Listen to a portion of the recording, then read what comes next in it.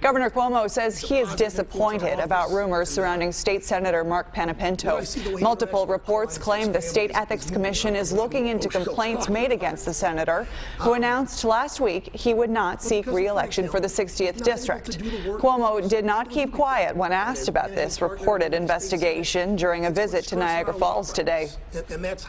I don't know what the whole situation is. From the sound of it, I don't want to know what it is. I am very, very disappointed when a person who runs for public office and holds themselves out to be trusted by their community winds up involved in a sordid affair. And so I don't know the details. I don't want to know the details, but let somebody else run who will respect the position. Panepinto previously told the Buffalo News no formal investigation had been launched.